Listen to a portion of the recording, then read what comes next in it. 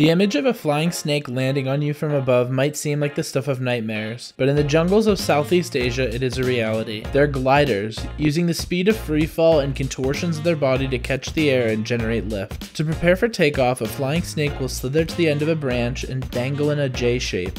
It propels itself from the branch with the lower half of its body, forms quickly into an S, and flattens to about twice its normal width, giving its normally round body a concave C shape, which can trap air. By undulating back and forth, the snake can actually make turns. Flying snakes are technically better gliders than their more popular mammalian equivalents, the flying squirrels. Scientists don't know how often or exactly why flying snakes fly, but it's likely they use their aerobatics to escape predators, to move from tree to tree without having to descend to the forest floor, and possibly even to hunt prey.